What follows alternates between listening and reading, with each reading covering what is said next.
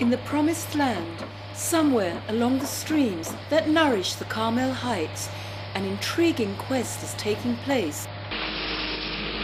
After the exact spot where science meets faith. Divine providence? It's going to be a miracle to find a diamond? A miracle. That's precisely what it seems to be. Amen. Long live our Master, our Teacher, our Rabbi, the Messiah, King forever, the unusual sanction. For the past decade, the Shefa Yamim Exploration and Mining Company has been rummaging through the land, hoping to confirm a prophecy made some 9,000 kilometers away and 2 decades ago by a rabbi revered by his followers as the Messiah.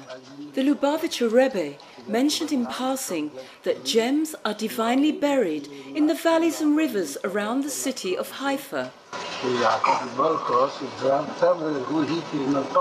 That is Moses. He has to reveal and to lead us to a much better world. Inspired by faith, Abraham Taub followed the Rebbe's call.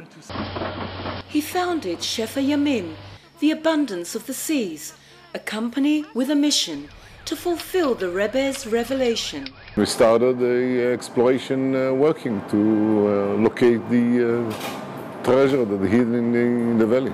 A wondrous thing did indeed occur. You're sitting on a gold mine. No doubt about it. And we found all the associate minerals, which are usually in the world in diamond mines are. In the area designated by the Rebbe, Taub and his team of prospectors found kimberlites, the strongest mineral indicator that the promised land of milk and honey might also carry the promise to actually be a land of diamonds and gems. The kimberlite is actually the source rock, the mother. Diamonds are formed in the womb of the earth at a depth of 200 kilometers as a result of extreme magmatic heat and pressure. During volcanic eruptions, kimberlite rocks are expelled to the surface through vertical conduits known as kimberlite pipes. Only 1% of them are diamond-bearing. Yet here, alluvial digs unearthed not only hundreds of precious stones, ruby, sapphire, garnet, but also 77 micro-diamonds, such as this 0.8 carat pure natural white diamond, as well as the extremely rare moissanite, the closest mineral to diamond in hardness and brightness. There is no price for the moissanite. Nobody found bigger natural moissanite.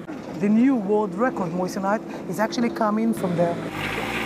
In August, that bulk sample revealed a 4.1 millimeter moissanite. Hopefully we are going to find the new moissanite record, yeah. From prospection to extraction in over 30 locations, from drilling and digging to loading, unloading and sieving, from scrabbling and washing to washing and sieving, drying and sieving again, then washing again. Finding a diamond's like looking for a needle in a haystack. This is the chocolate cake, the heavy mineral cake. So this is the cherry on top of the cake. Yeah, that will be the best. We are checking every grain.